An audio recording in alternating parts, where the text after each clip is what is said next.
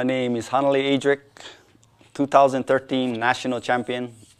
On this segment, I'd like to show you how to rig your spear gun, your basic rigging of this spear gun with monofilament. Today I'm using the Geronimo Elite Camo by Cressi. And my tools I'm going to be using, your basic crimpers, your double sleeves, and I'm using 130-pound monofilament. First, you like to attach your bungee to your gun. With the longer side of your bungee, the longer side of the loop, you like to thread it through the eye on the front of the gun. Push the bungee through the loop, come back around so it locks in place securely.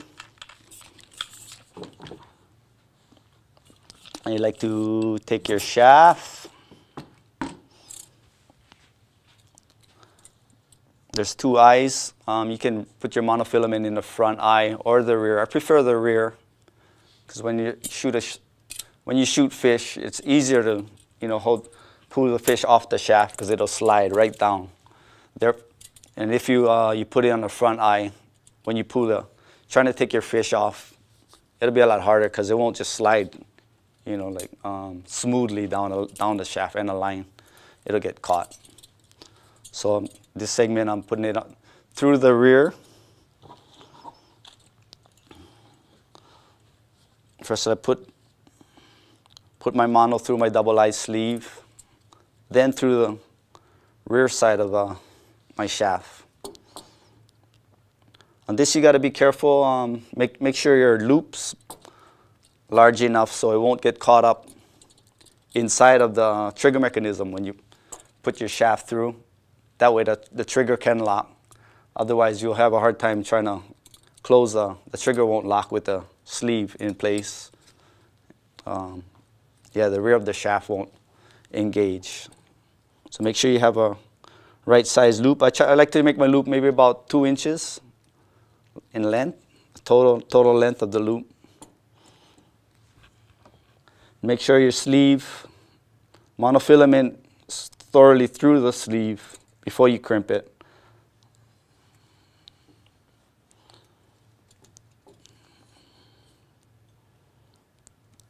Okay.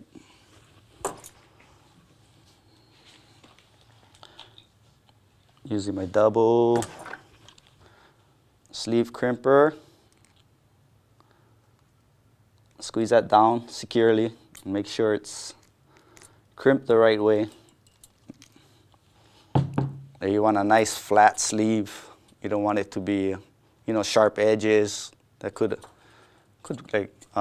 better chances of cutting your monofilament.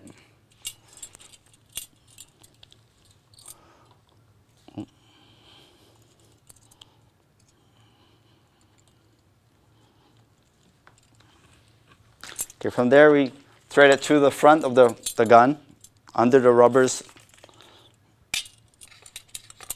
You set it inside of the front of the muzzle. And there's a groove sliding down the barrel. It'll help in tracking the shaft straight into the trigger mechanism.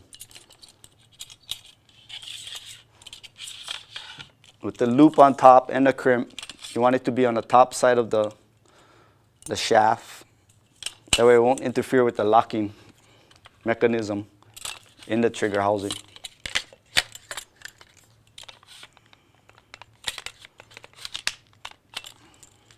You hear the click, it's locked in place. You take your monofilament, you go over since this being an open muzzle, there's an eye on the left side of the muzzle. Then you need to thread your monofilament through. Go back over to the right side of the muzzle. There's another eye that the monofilament slides through. This helps to hold down the shaft, the monofilament going over the shaft into the other eye and helps secure the shaft into place in a groove, the front of the muzzle. Come back around your line release. and back up through the eye in your shock cord, your bungee.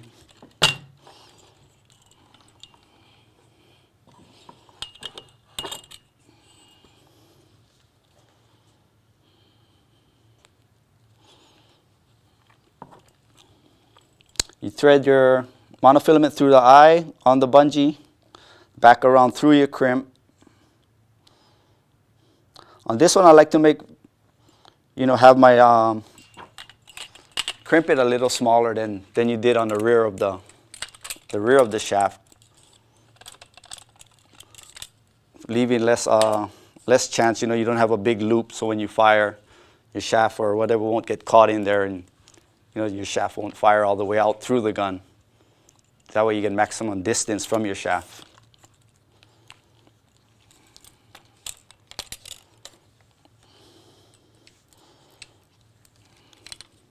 And you don't want to make your bungee, your monofilament too tight. You just want to have it nice and snug so your bungee stretches maybe about an inch. It's like perfect. Keep the line nice and snug, not loose.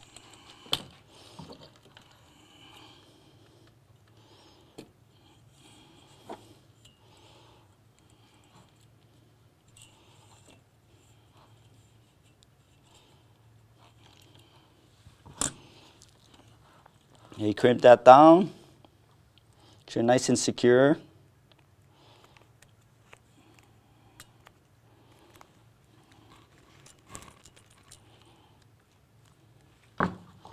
Double check your crimp. Make sure there's no sharp edges that could cut the line when you fire.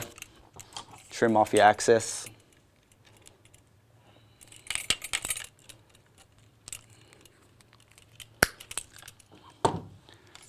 And you're good to go. You're ready to go out there, catch some fish.